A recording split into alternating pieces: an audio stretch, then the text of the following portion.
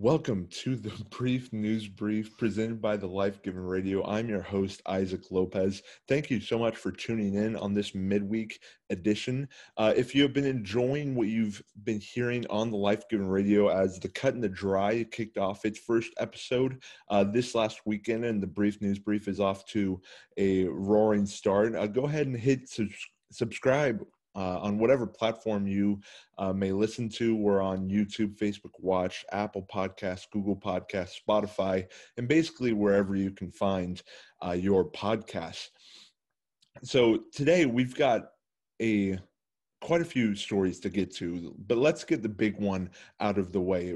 A recently underreported study from the CDC came out that had an interesting finding, even though that wasn't the express purpose of the study.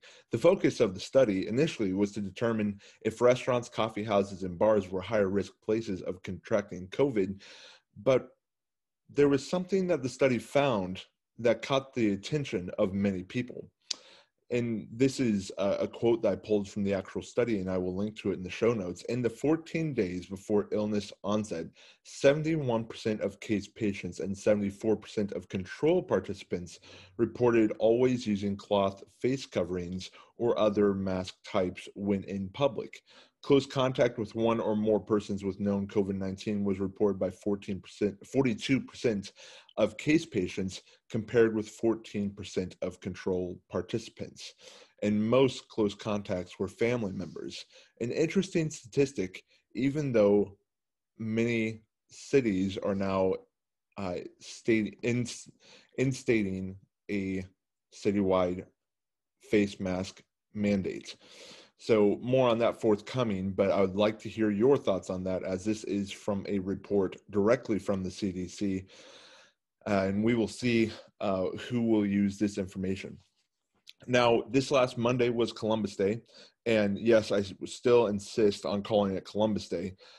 Some people are not excited to still call this Columbus Day.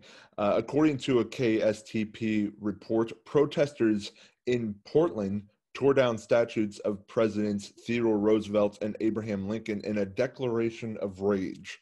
They dubbed their event Indigenous Peoples' Day of Rage, end quote. That's all I have to say about that. Nobody is safe if Presidents Theodore Roosevelt and Abraham Lincoln are being torn down. Hide your kids, hide your wives, because they're coming. The next one is NBA ratings. The NBA Finals just wrapped up this last week.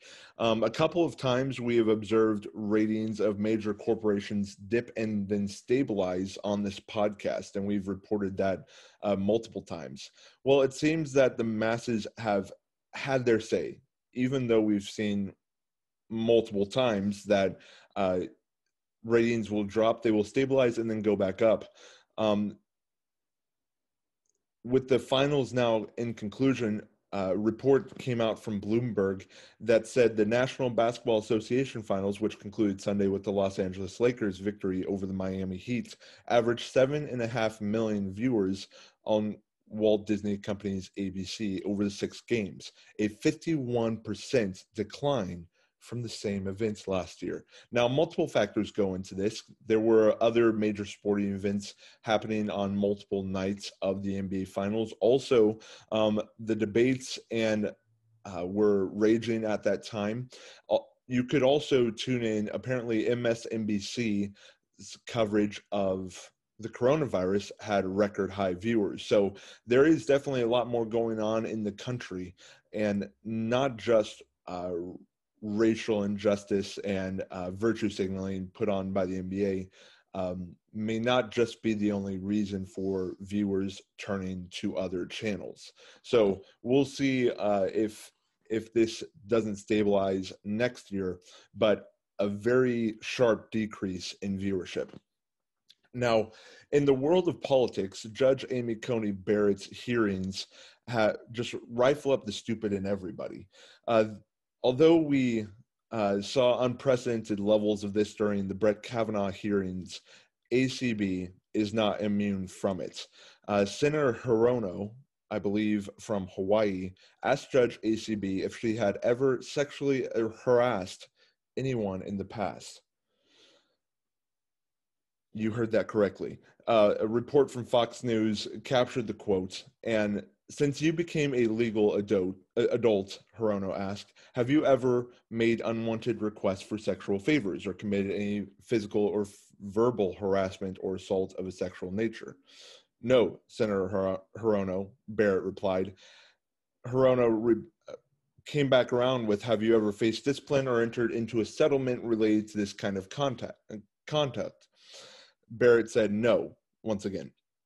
From there, Hirono moved on to asking Barrett about her judicial philosophy. Now, it is important to note that Hirono has that all nominees who come before committees are asked this question by her. So from what I've heard, this is just run of the mill, but it is interesting that it still comes up even with her track record and even with her family that she has right now. Moving on to our final story of the day,